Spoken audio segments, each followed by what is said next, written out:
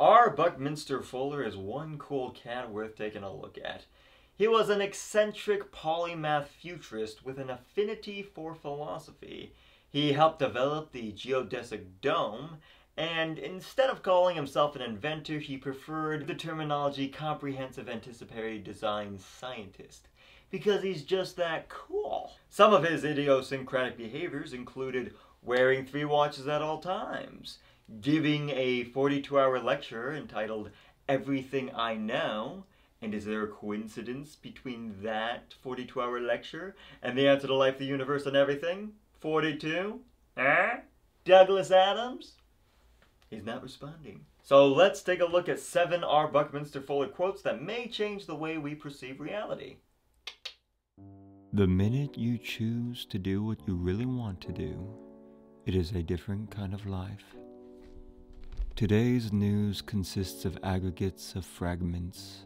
Anyone who has taken part in any event that has subsequently appeared in the news is aware of the gross disparity between the actual and the reported events. We also learn frequently of prefabricated and prevaricated events of a complex nature, purportedly undertaken for the purpose whether of suppressing or rigging the news. All history becomes suspect.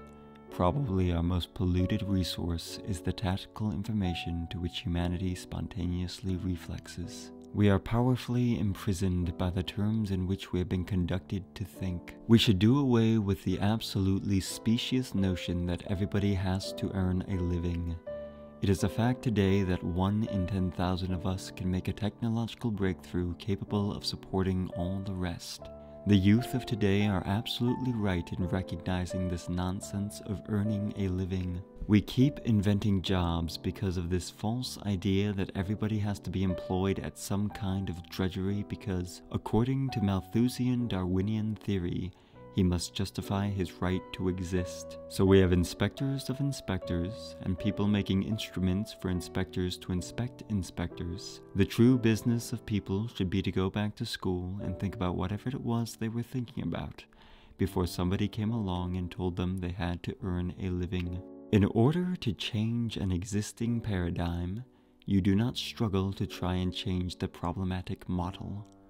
You create a new model and make the old one obsolete. Never forget that you are one of a kind. Never forget that if there weren't any need for you in all your uniqueness to be on this earth, you wouldn't be here in the first place. And never forget, no matter how overwhelming life's challenges and problems seem to be, that one person can make a difference in the world. In fact, it is always because of one person that all the changes that matter in the world come about.